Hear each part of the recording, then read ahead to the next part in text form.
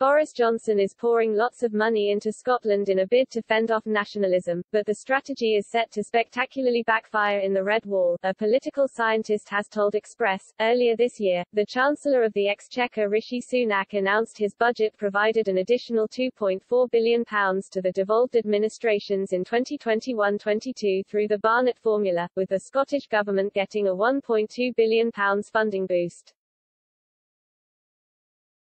The Treasury insisted that individuals and businesses in Scotland also continue to be supported through the Coronavirus Job Retention Scheme, self-employment grants, loan schemes and VAT cuts.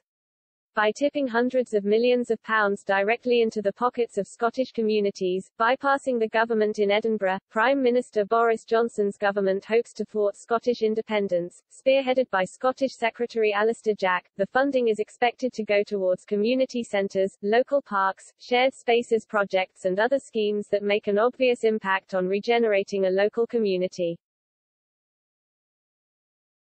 One cabinet minister told The Telegraph, "We want people in Scotland to see where the butter comes from."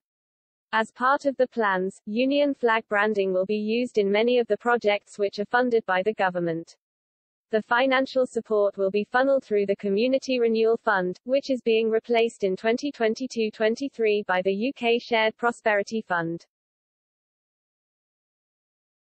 The latter aims to compensate for the loss of EU funding, but will not be allocated by the Scottish Government. Instead, Westminster will use the powers outlined in the UK Internal Market Act to allow it to bypass the devolved administrations. Mr. Jack told The Telegraph, "Scotland has two governments, and it is absolutely right that the UK government invests directly in Scotland. We will be working with local authorities, who know their communities well. People in Scotland can expect significant direct UK government investment in their communities in the coming months and years."